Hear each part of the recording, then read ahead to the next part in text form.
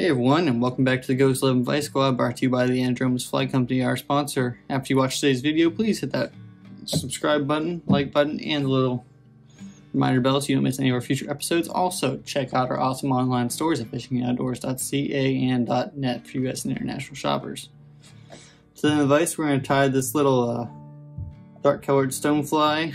It's a patch rubber leg, basically.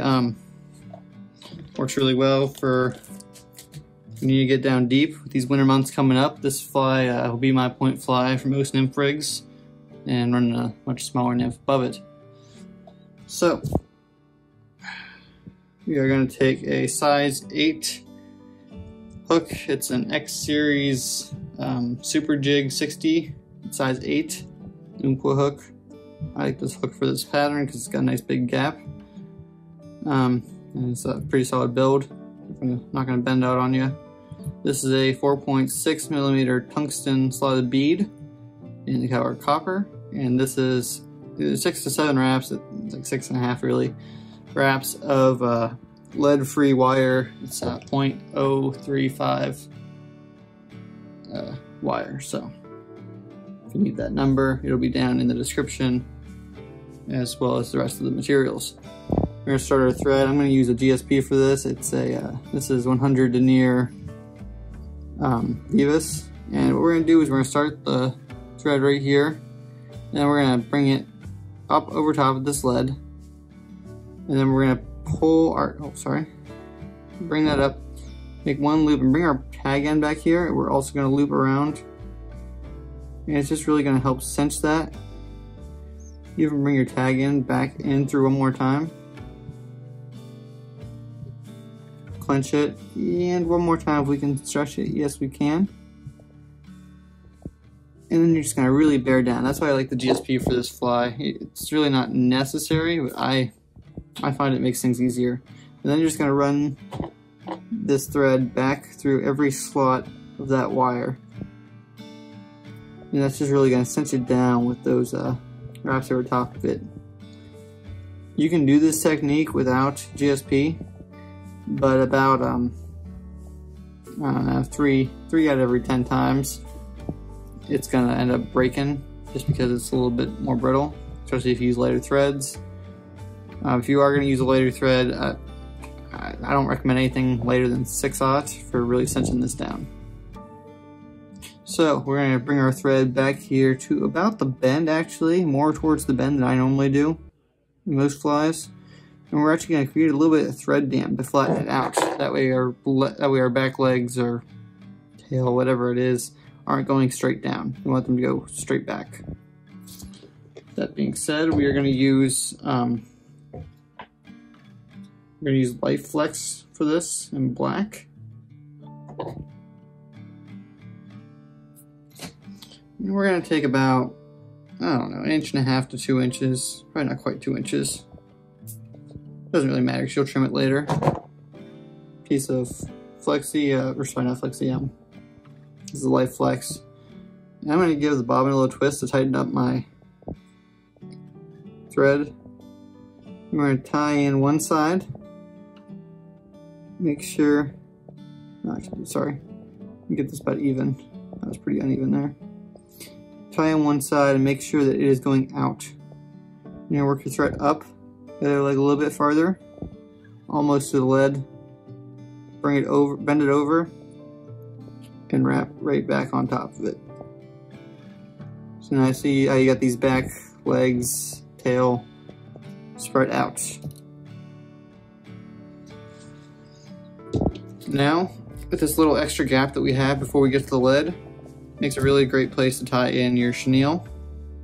This is Fly Fish Food small stonefly chenille in black tobacco. I'm just gonna thread split on me because I got into lead. Try it again. You can tie it in right there, and it's on. Cut off this tag end. Usually you try not to get that, but it's whatever. Snip it out, and you want to take up that extra space to your lead. Now you have a pretty flat body.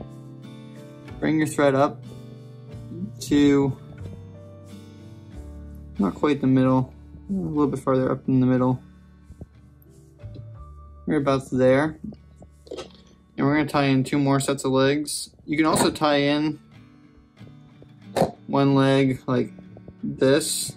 That'll give you 6 on each side plus the tail, which is more accurate. My fish can't count, and these are nice and quick for my box. So that's what we're going to do. We're just going to tie them in like that.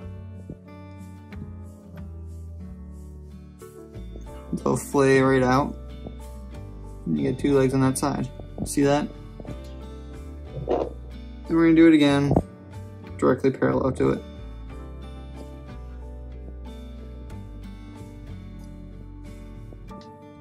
It's okay if these don't flare out as much as you want, because we're just going to take this chenille and do something pretty cool with it. I'm just going to start wrapping. Keep it nice and even. Another thing you could do is you can give it a little more taper if you want to, like be more realistic. When you're fishing a patch rubber leg, I find that realisticness is not your main goal here. Your main goal is to get a lot of weight in a realistic enough pattern that will catch fish. So now we're up to these legs. I like to pull it straight out, give it a little bit of tension, and then wrap over it. Same thing with this one, just so that I can control where it ends up going. Now we're going to give it one more wrap over top of these legs, and then do the same thing where we pull back and put it exactly where we want. Pull it exactly where we want. And then one more wrap for the space behind the bead. Now this is another part where the GSP becomes really nice. I can really bear down on this and actually pull it into the slot of the bead. Pull the chenille into the slot of the bead when I wrap over top of it, which is a huge benefit for cinching that bead down. Now we're just going to snip this right out. It's kind of in a bad place on this one. There's not really anything you can do to stop that, but just don't snip your leg. It's hard to make a patch rubber leg without rubber leg. And we're just going to make a few more cinching wraps. Move these legs around how you want. And then we're going to half hitch off. 1, 2, 3 should be plenty. Cut our thread.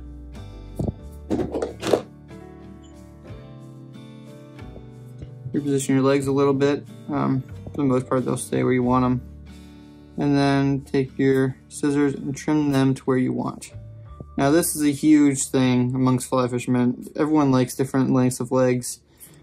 I'm going to explain the benefits and the problems with certain ways of doing it. So the shorter your legs are, the less drag you're going to have. I like a relatively short leg.